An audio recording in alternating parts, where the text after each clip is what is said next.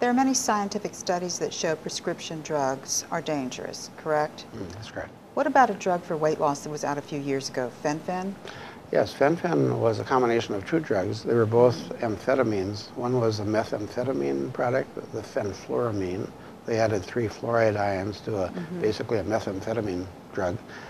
And then they had another amphetamine-like drug too. And that combination was extremely potent in just stopping your appetite.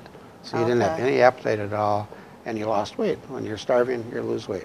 But it also is very hyperactive. I mean, you're really buzzing. You can't sit still, can't sleep either, but your metabolism just speeds up like crazy, so you lose weight faster that way too. And it was highly effective. The problem is that the drug industry knew that fenfluramine, the one that was the trifluorinated compound, caused brain damage in monkeys. In 1975, they did a study, they published a study that showed the brain of a monkey that 18 months earlier had received 4 doses, just 4 doses of fenfluramine. They waited, I think it was 17 months, and they sacrificed the monkey, looked at the brain, and it had eliminated all the serotonin nerves virtually. There were hardly any serotonin nerves left in that monkey's brain. It destroyed serotonin nerves, and that was known to be true. They repeated that study. It destroys serotonin nerves, fenfluramine.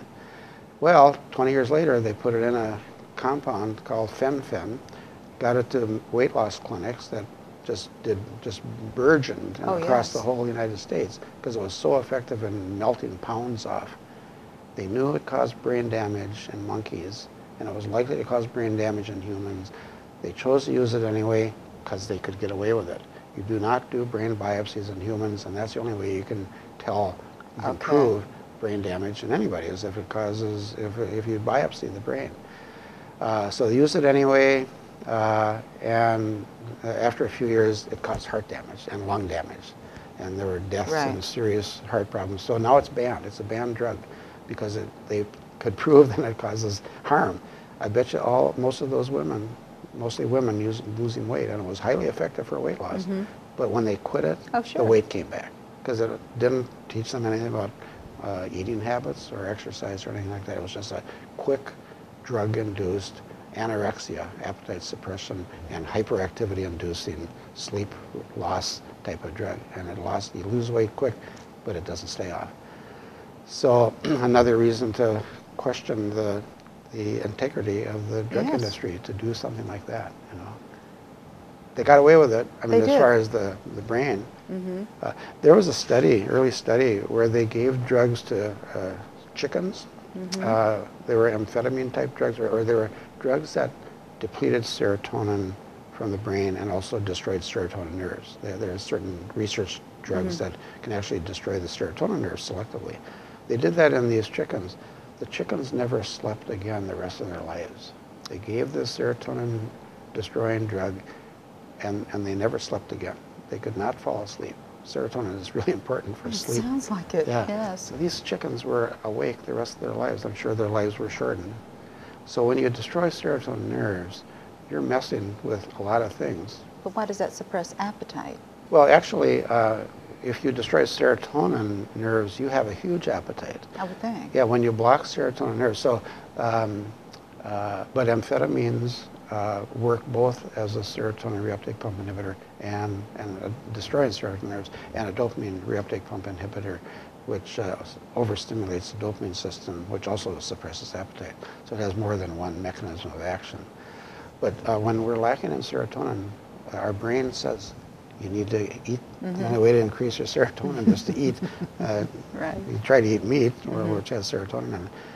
But you're always hungry when your serotonin is depleted, your serotonin nerve system is depleted, or it's being blocked.